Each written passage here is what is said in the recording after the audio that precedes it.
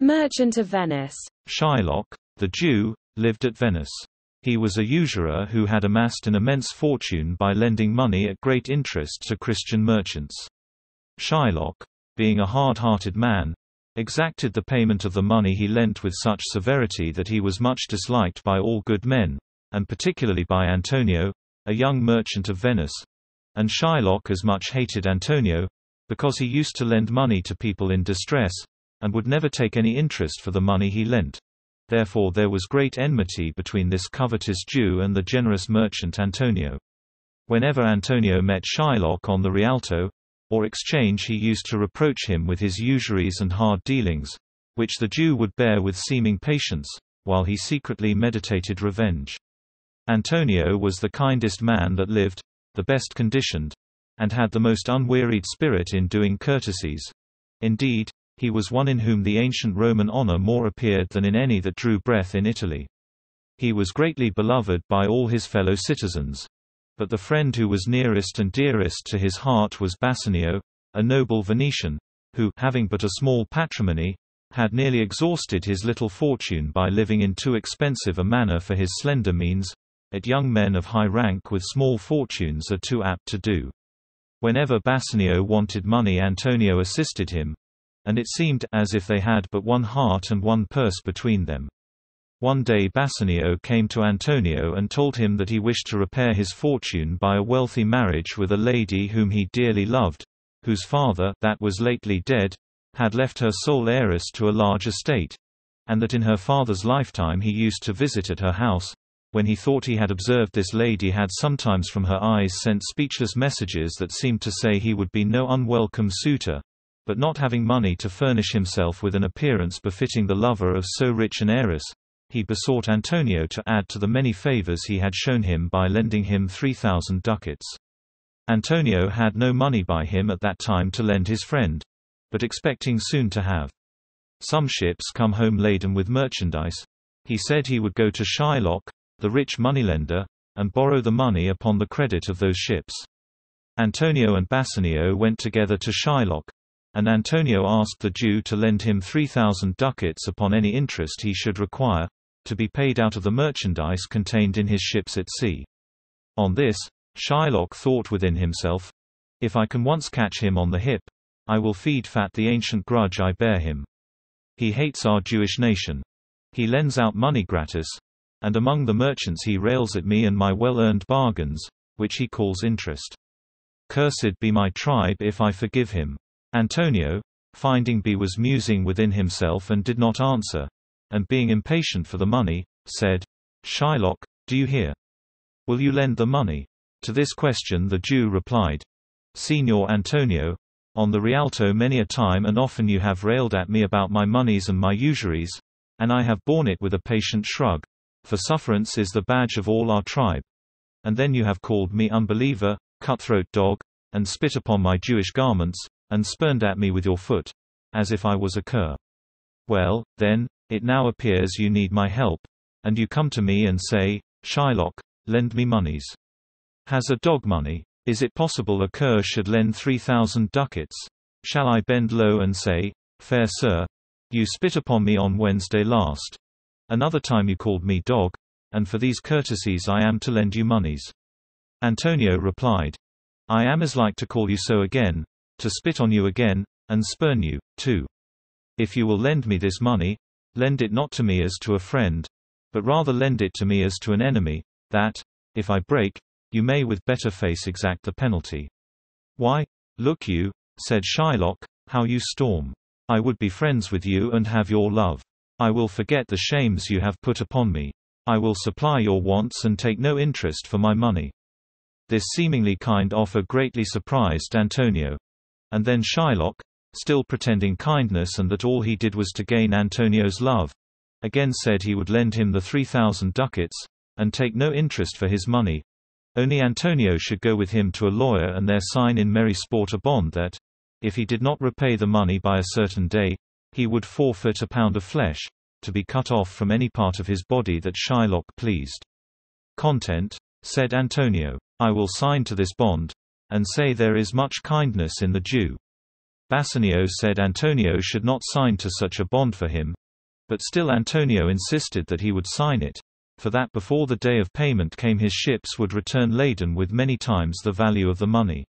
Shylock, hearing this debate, exclaimed, "O Father Abraham, what suspicious people these Christians are! Their own hard dealings teach them to suspect the thoughts of others. I pray you tell me this, Bassanio. If he should break his day, what should I gain by the exaction of the forfeiture? A pound of man's flesh, taken from a man, is not so estimable, profitable, neither, as the flesh of mutton or beef. I say, to buy his favor I offer this friendship. If he will take it, so. If not, adieu." At last, against the advice of Bassanio, who, notwithstanding all the Jew had said of his kind intentions, did not like his friend should run the hazard of this shocking penalty for his sake, Antonio signed the bond, thinking it really was as the Jew said merely in sport. The rich heiress that Bassanio wished to marry lived near Venice, at a place called Belmont. Her name was Portia, and in the graces of her person and her mind she was nothing inferior to that Portia, of whom we read, who was Cato's daughter and the wife of Brutus. Bassanio being so kindly supplied with money by his friend Antonio, at the hazard of his life, set out for Belmont with a splendid train and attended by a gentleman of the name of Gratiano. Bassanio proving successful in his suit, Portia in a short time consented to accept of him for a husband. Bassanio confessed to Portia that he had no fortune and that his high birth and noble ancestry were all that he could boast of. She, who loved him for his worthy qualities and had riches enough not to regard wealth in a husband, answered, with a graceful modesty, that she would wish herself 1,000 times more fair, and 10,000 times more rich, to be more worthy of him, and then the accomplished Portia prettily dispraised herself and said she was an unlessoned girl, unschooled, unpracticed, yet not so old but that she could learn, and that she would commit her gentle spirit to be directed and governed by him in all things. And she said, "Myself and what is mine to you and yours is now converted. But yesterday, Bassanio, I was the lady of this fair mansion, queen of myself, and mistress over these servants. And now this house, these servants, and myself are yours, my lord. I give them with this ring," presenting a ring to Bassanio. Bassanio was so overpowered with gratitude and wonder at the gracious manner in which the rich and noble Portia accepted of a man of his humble fortunes that he could not express his joy and reverence to the dear lady who so honored him, by anything but broken words of love and thankfulness, and, taking the ring, he vowed never to part with it. Gratiano and Nerissa, Portia's waiting maid, were in attendance upon their lord and lady when Portia so gracefully promised to become the obedient wife of Bassanio, and Gratiano, wishing Bassanio and the generous lady joy, desired permission to be married at the same time. "With all my heart, Gratiano," said Bassanio, "if you can get a wife." Gratiano then said that he loved the lady Portia's fair waiting gentlewoman, Nerissa, and that she had promised to be his wife if her lady married Bassanio. Portia asked Nerissa if this was true. Nerissa replied, "Madam, it is so, if you approve of it." Portia willingly consenting, Bassanio pleasantly said, "Then our wedding feast shall be much honored by your marriage, Gratiano." The happiness of these lovers was sadly crossed at this moment by the entrance of a messenger, who brought a letter from Antonio containing fearful tidings. When Bassanio read Antonio's letter, Portia feared it was to tell him of the death of some dear friend, he looked so pale. And, inquiring what was the news which bad so distressed him, he said, "Oh, sweet Portia, here are a few of the unpleasantest words that ever blotted paper. Gentle lady, when I first imparted my love to you, I freely told you all the wealth I had ran in my veins, but I should have told you that I had less than nothing, being in debt."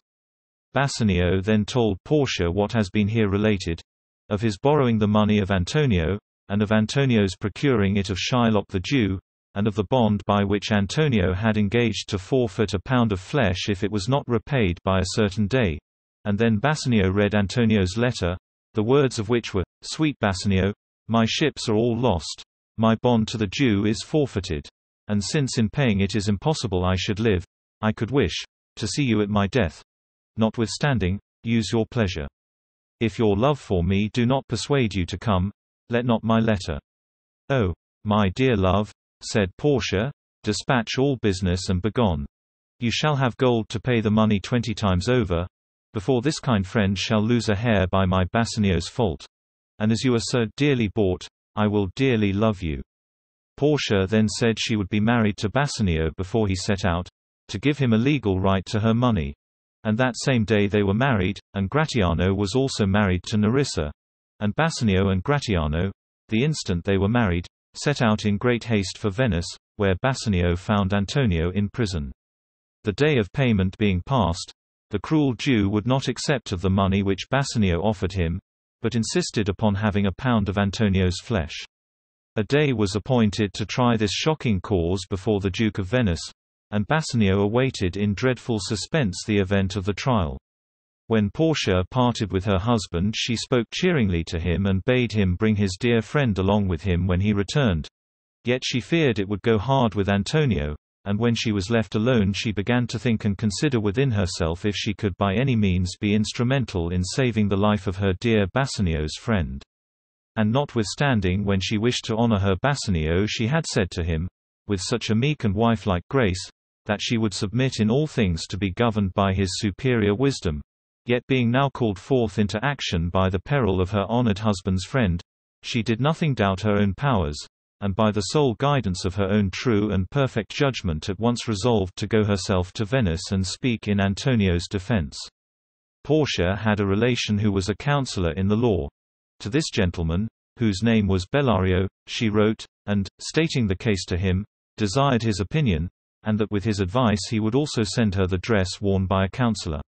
When the messenger returned he brought letters from Bellario of advice how to proceed, and also everything necessary for her equipment. Portia dressed herself and her maid Nerissa in men's apparel, and, putting on the robes of a counselor, she took Nerissa along with her as her clerk. Setting out immediately, they arrived at Venice on the very day of the trial. The cause was just going to be heard before the Duke and Senators of Venice in the Senate House when Portia entered this high court of justice and presented a letter from Bellario, in which that learned counselor wrote to the Duke, saying he would have come himself to plead for Antonio but that he was prevented by sickness, and he requested that the learned young Dr. Balthazar, so he called Portia, might be permitted to plead in his stead. This the Duke granted, much wondering at the youthful appearance of the stranger, who was prettily disguised by her counselor's robes and her large wig. And now began this important trial. Portia looked around her and she saw the merciless Jew. And she saw Bassanio, but he knew her not in her disguise. He was standing beside Antonio, in an agony of distress and fear for his friend. The importance of the arduous task Portia had engaged in gave this tender lady courage, and she boldly proceeded in the duty she had undertaken to perform. And first of all she addressed herself to Shylock. And allowing that he had a right by the Venetian law to have the forfeit expressed in the bond, she spoke so sweetly of the noble quality of mercy as would have softened any heart but the unfeeling Shylock's, saying that it dropped as the gentle rain from heaven upon the place beneath. And how mercy was a double blessing, it blessed him that gave and him that received it. And how it became monarchs better than their crowns, being an attribute of God himself. And that earthly power came nearest to God's in proportion as mercy tempered justice. And she bade Shylock remember that as we all pray for mercy, that same prayer should teach us to show mercy. Shylock only answered her by desiring to have the penalty forfeited in the bond. "Is he not able to pay the money?" asked Portia. Bassanio then offered the Jew the payment of the 3,000 ducats as many times over as he should desire, which Shylock refusing, and still insisting upon having a pound of Antonio's flesh, Bassanio begged the learned young counselor would endeavor to wrest the law a little, to save Antonio's life.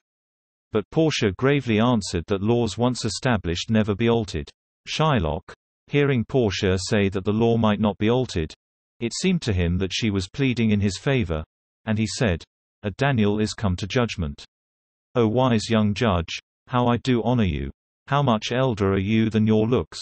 Portia now desired Shylock to let her look at the bond, and when she had read it she said, "This bond is forfeited, and by this the Jew may lawfully claim a pound of flesh, to be by him cut off nearest Antonio's heart."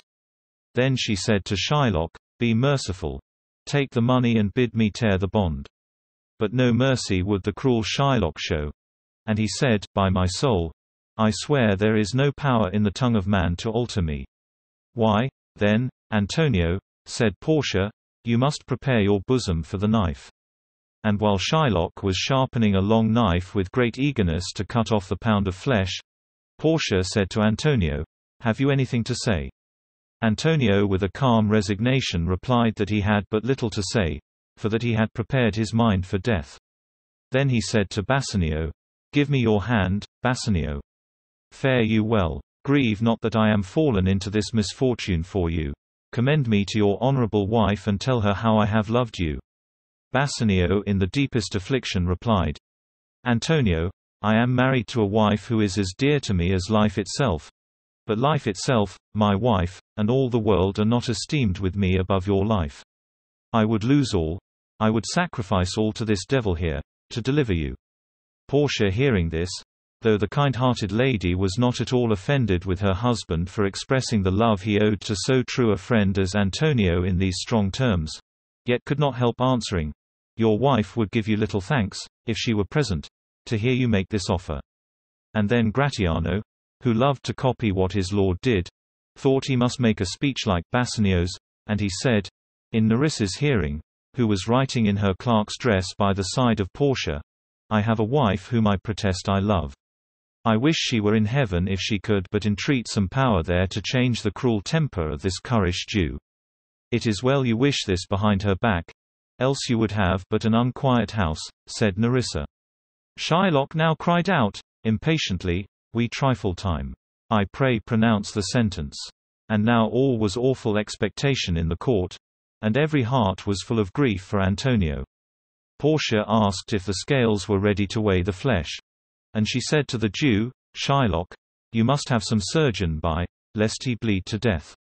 Shylock, whose whole intent was that Antonio should bleed to death, said, "It is not so named in the bond." Portia replied, "It is not so named in the bond, but what of that? It were good you did so much for charity." To this all the answer Shylock would make was, "I cannot find it. It is not in the bond." "Then," said Portia, "a pound of Antonio's flesh is thine. The law allows it and the court awards it. And you may cut this flesh from off his breast. The law allows it and the court awards it." Again Shylock exclaimed, "O wise and upright judge! A Daniel is come to judgment." And then he sharpened his long knife again, and looking eagerly on Antonio, he said, "Come, prepare." "Tarry a little, Jew," said Portia. "There is something else. This bond here gives you no drop of blood. The words expressly are, a pound of flesh. If in the cutting off the pound of flesh you shed 1 drop of Christian blood, your lands and goods are by the law to be confiscated to the state of Venice." Now as it was utterly impossible for Shylock to cut off the pound of flesh without shedding some of Antonio's blood, this wise discovery of Portia's, that it was flesh and not blood that was named in the bond, saved the life of Antonio, and all admiring the wonderful sagacity of the young counselor who had so happily thought of this expedient, plaudits resounded from every part of the Senate house, and Gratiano exclaimed, in the words which Shylock had used, "O wise and upright judge! Mark, Jew, a Daniel is come to judgment." Shylock, finding himself defeated in his cruel intent, said, with a disappointed look, that he would take the money. And Bassanio, rejoiced beyond measure at Antonio's unexpected deliverance, cried out, "Here is the money." But Portia stopped him, saying, "Softly, there is no haste. The Jew shall have nothing but the penalty. Therefore prepare, Shylock, to cut off the flesh.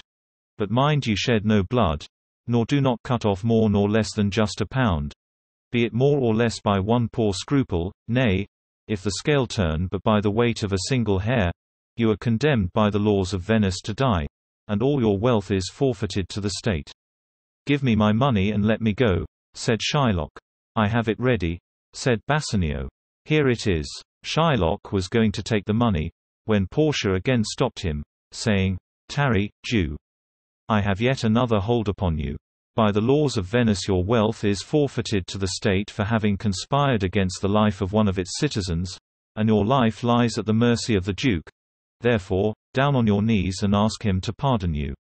The Duke then said to Shylock, "That you may see the difference of our Christian spirit, I pardon you your life before you ask it. Half your wealth belongs to Antonio, the other half comes to the state."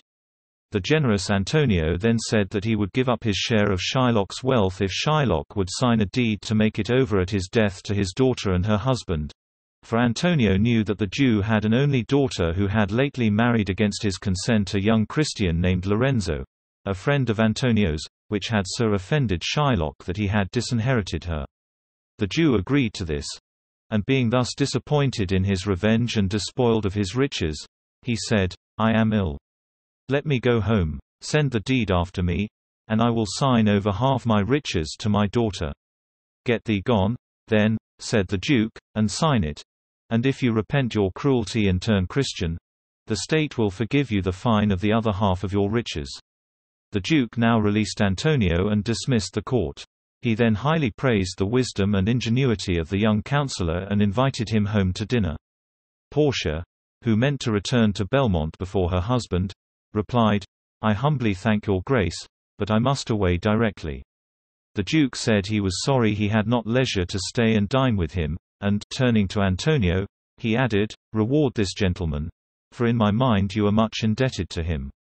The Duke and his senators left the court, and then Bassanio said to Portia, "Most worthy gentleman, I and my friend Antonio have by your wisdom been this day acquitted of grievous penalties, and I beg you will accept of the 3,000 ducats due unto the Jew. And we shall stand indebted to you over and above," said Antonio, "in love and service evermore." Portia could not be prevailed upon to accept the money. But upon Bassanio still pressing her to accept of some reward, she said, "Give me your gloves. I will wear them for your sake." And then Bassanio taking off his gloves, she espied the ring which she had given him upon his finger. Now it was the ring the wily lady wanted to get from him to make a merry jest when she saw her Bassanio again, that made her ask him for his gloves. And she said, when she saw the ring, "And for your love, I will take this ring from you." Bassanio was sadly distressed that the counselor should ask him for the only thing he could not part with, and he replied, in great confusion, that he could not give him that ring, because it was his wife's gift and he had vowed never to part with it, but that he would give him the most valuable ring in Venice, and find it out by proclamation.